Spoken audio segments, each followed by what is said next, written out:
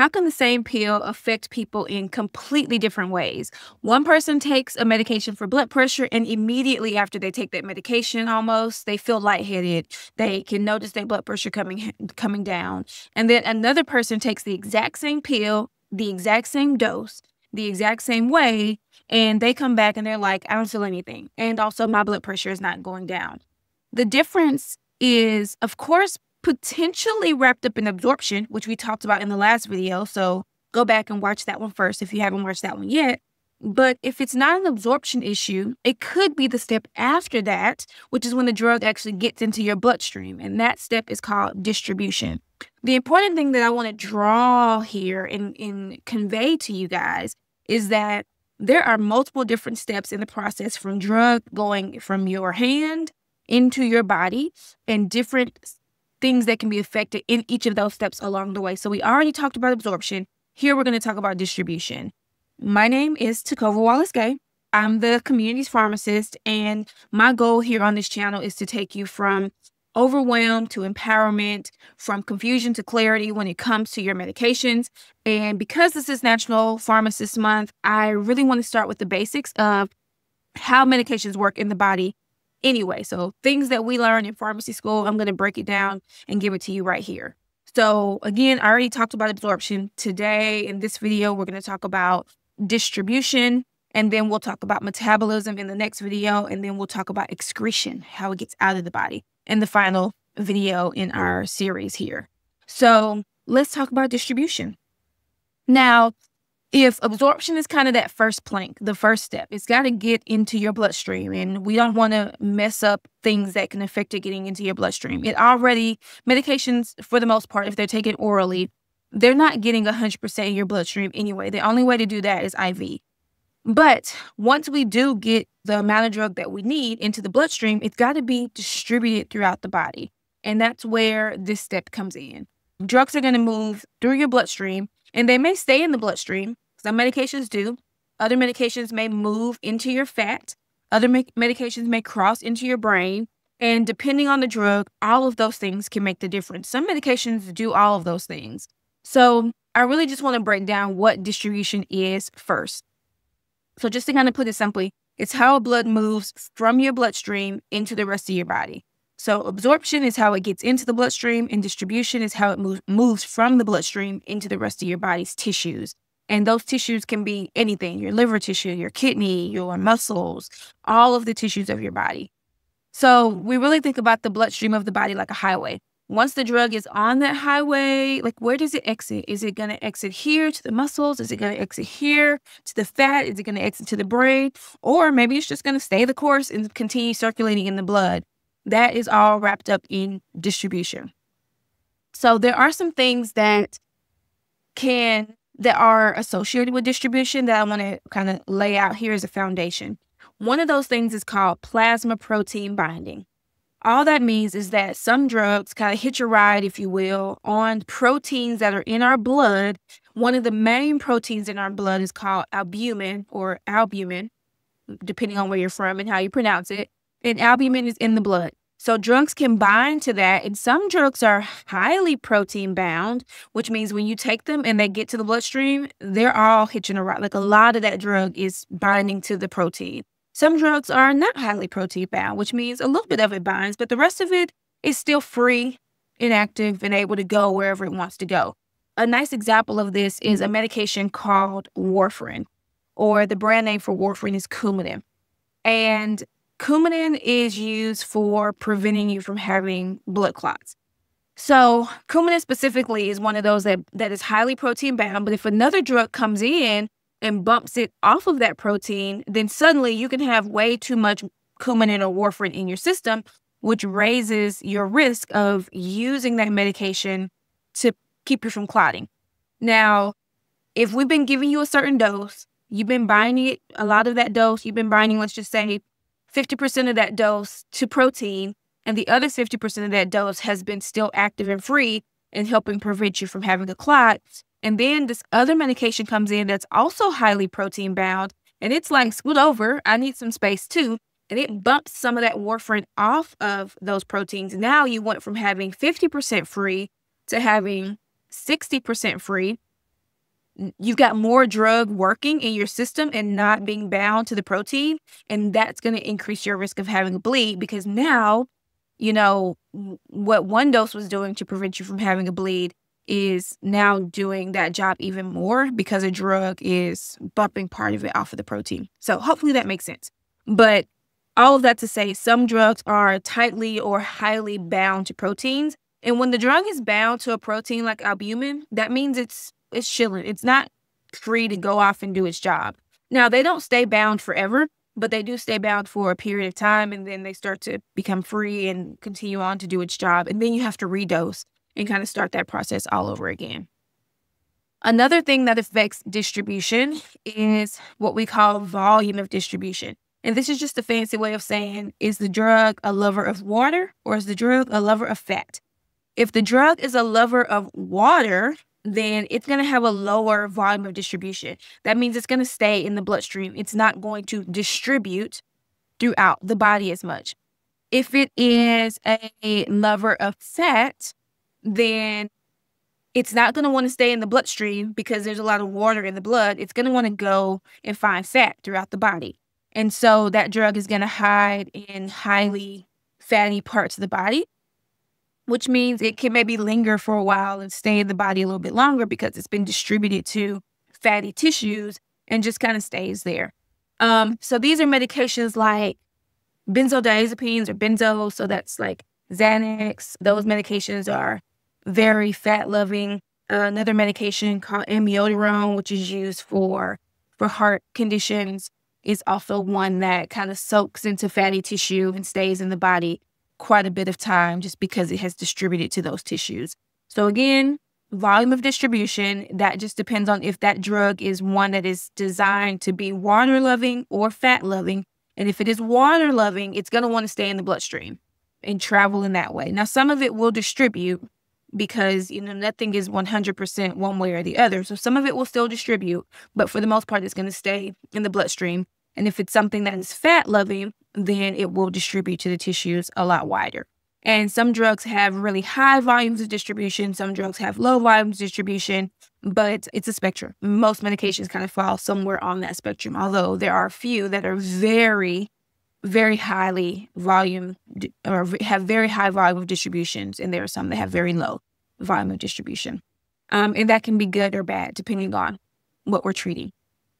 And then we have something that we think about like tissue barriers that can be something that affects distribution. So some tissues are really easy to get into, like the muscle. Others are really guarded, like the brain. There's a barrier, an actual what we call the blood-brain barrier, which is kind of like TSA. It prevents things from getting through, which we need. We don't want a whole bunch of stuff crossing into our brain.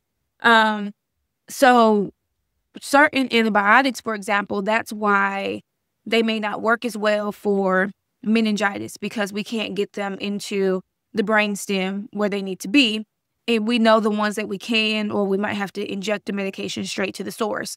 And kind of keeping with the antibiotic route, there are certain antibiotics that don't get into the bone because the bone is really hard to get into. So if you have an infection of the bone, we know that we have to use this other drug that we formulated or that is formulated and actually can get into the bone a lot easier. So thinking about the barriers in the body that already exist and which tissues are easy to get into, like the muscle, and which tissues are difficult to get into, like the brain. And then I think about some of these special situations like pregnancy. Some drugs cross the placenta and some drugs do not. And just because a medication crosses the placenta doesn't mean that it's going to be harmful for the baby, because many medications are not. But it is something to be cognizant of, that the placenta is one of those barriers, but kind of like the muscle, a lot of things can cross the placenta.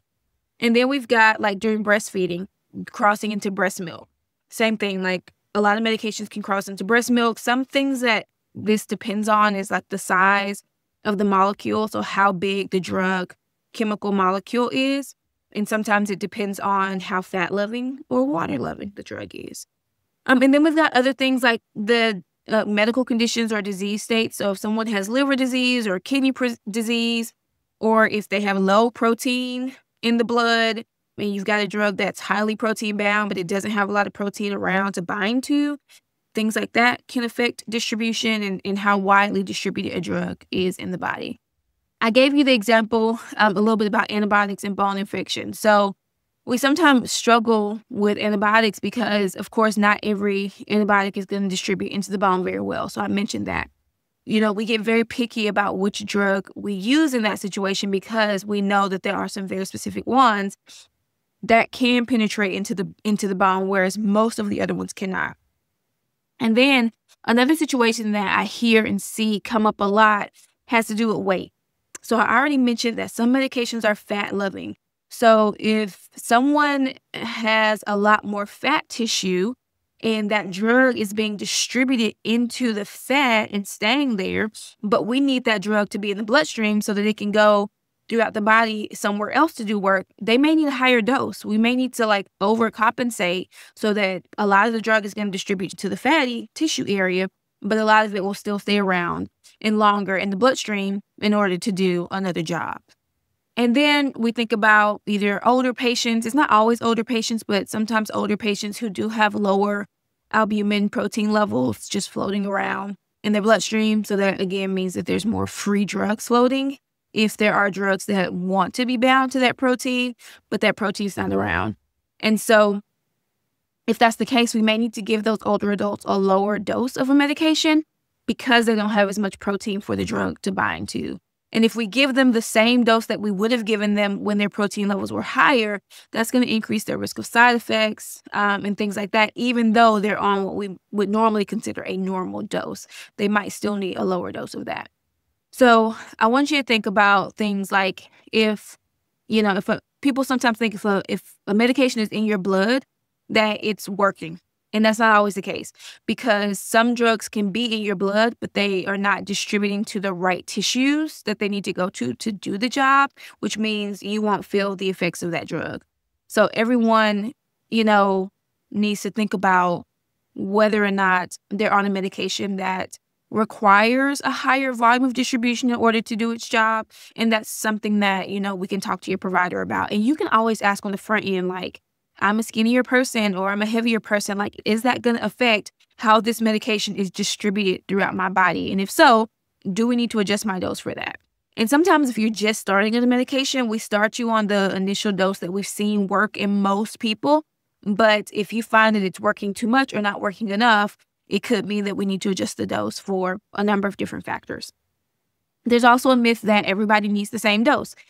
Just because somebody needs a higher dose than you doesn't mean that they're worse off in their condition than you are. It could just mean that you have distribution differences. It could be weight.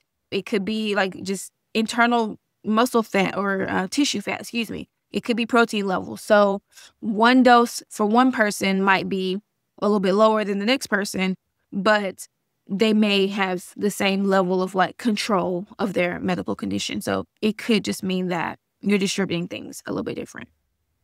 With all that, I'll wrap it up here. Distribution kind of goes into a lot of different areas of my bridge framework.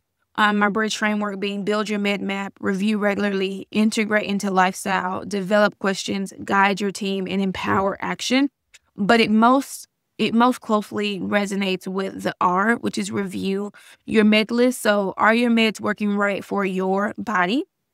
Do you have kidney disease or liver issues, or have you had any changes in your weight that might affect how the drugs are being distributed?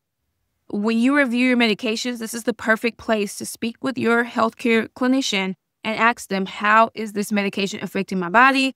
Where does this drug need to go in order to do its job? Does it need to stay in the bloodstream? Does it need to distribute to muscles?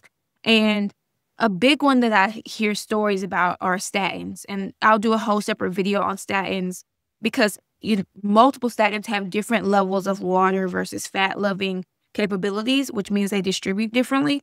And someone may have an issue on one and not have an issue if we switch them to just a different one, a different statin drug. So I think just asking, how does my body affect where this drug goes? And that would play into your weight, your protein, all of those things. And because the way your body stores or moves medications can be very key to why you might be feeling side effects or why you're not getting results. This question, when it comes to developing questions, how this medication works for me, specifically for my body, is a really important one to ask. So the takeaway is absorption gets the drug into your bloodstream. Distribution decides where it actually goes. And that is really where the real story begins, because no matter if you absorb a lot of the medication or a little of it, it still needs to go where you want it to go to do the job. So next time we'll talk about metabolism, which is how your liver transforms the drug into something that is usable or sometimes something that's toxic. If you're looking for a way to manage your medications to get everything in one place, please download my free medication mind map guide. This helps you organize all of the different aspects of a medication that you need to know, and it helps you to start developing questions that are important about each of your medications so that you can feel more clarified when it comes to what these medications are doing for you and what are all the things you need to think about when it comes to taking your medications. So you can fill this MedMap out. It's a starter guide starting with just one medication. You can really do it in about 5 minutes, but definitely less than 30 minutes to map out one of your prescriptions. So hopefully this video was helpful for you. If you liked it, please give me a thumbs up, subscribe. And don't just take your medications, y'all. Make sure you understand them. And stay tuned for the next video on metabolism.